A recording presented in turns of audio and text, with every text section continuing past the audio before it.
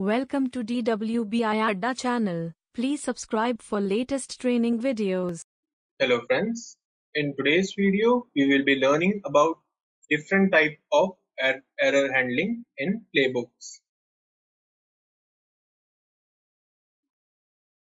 So first of all, error handling.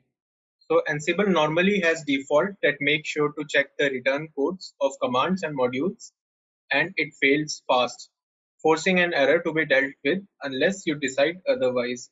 So basically Ansible provides us with normal default settings through which we can deal with an error occurring in our Ansible scripts.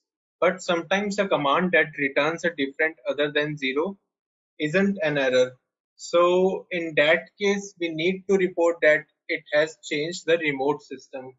So the basic objective of having the error handling is that sometimes the output is not expected as an error, and that is the reason why we need to define the boundaries of an error occurrence. So generally playbooks will stop executing any more steps on a host if a task fails, and if you want to continue from that phase, we can write a task which look like this. So here we are defining a name, and it will not be counted as a failure. And the command and the ignore errors, we are ignoring the errors as yes. So basically the name of the task which we don't want to be counted as failure, the command which will be acting on the task, and the third thing is that we are defining a parameter which states that ignore errors and it is yes. So it will simply ignore the failed command which will come down under this task parameter. The second method is by resetting unreachable hosts. So the connection failure set as hosts as unreachable, which will remove them from the list of active hosts for the run. So to recover from these issues, we can use meta clear underscore host underscore error to have all currently flagged hosts reactivated.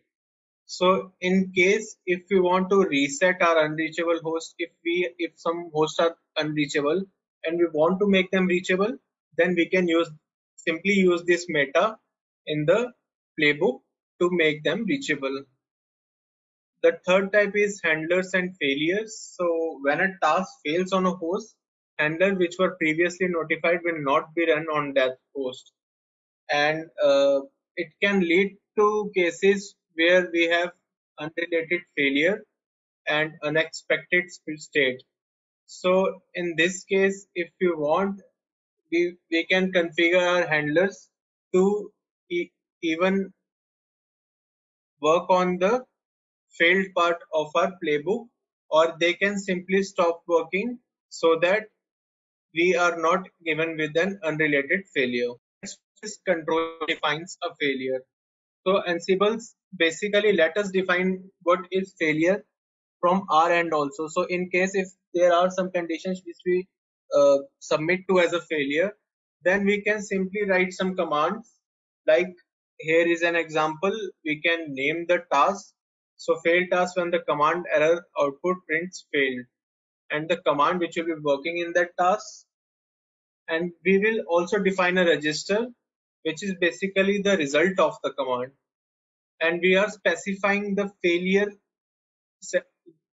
configuration, that is failed underscore when, so that failure will only be defined as per this given parameter which we gave in this setting.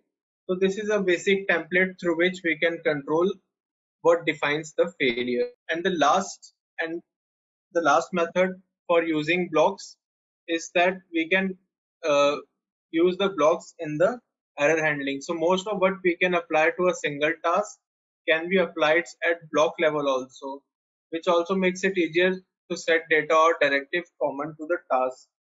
So in case if you want to apply our blocks to multiple tasks, then we can use the given template or given set of commands. So here we have task and the name, and we have specially added a block parameter. So block parameter, what it will do is that it will basically block the given task under this parameter. Like if we are doing a debugging, then there is a message I execute normally, and the name is I force a failure. So basically it's coming under block.